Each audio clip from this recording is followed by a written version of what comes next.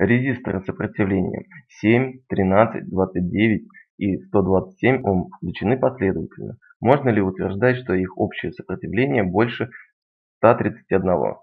Для начала запишем дано. Сопротивление R1 равняется 7 Ом. Сопротивление R2 13 Ом. Сопротивление R3 равняется 29 Ом.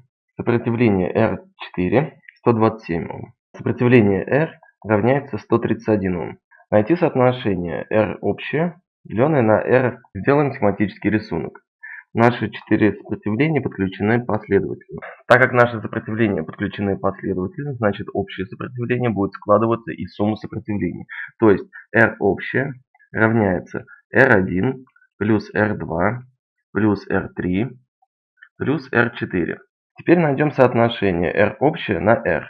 R общее, деленное на R, будет равняться R1 плюс R2 плюс R3 плюс R4. Все это деленное на R.